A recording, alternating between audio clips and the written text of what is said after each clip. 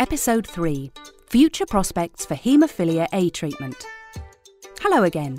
In Episode 1, we explained how blood clotting is affected in people living with Haemophilia A.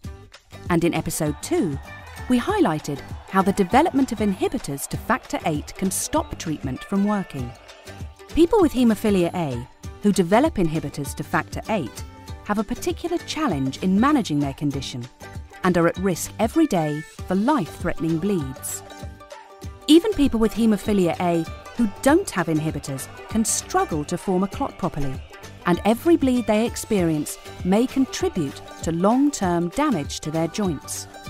New approaches in the management of Haemophilia A, such as gene therapy and monoclonal antibodies, are in development to potentially address some of the unmet needs and provide potential new treatment options for all people with Haemophilia A. Gene therapies are designed to deliver a factor VIII gene using a viral vector into the patient's liver cells to produce factor VIII. This is like high divers approaching the end of the high board and then diving into the pool. We can imagine monoclonal antibodies with their targeted mechanism of action to be like archers, who require a high degree of skill and accuracy to aim and shoot their arrows to reach their target.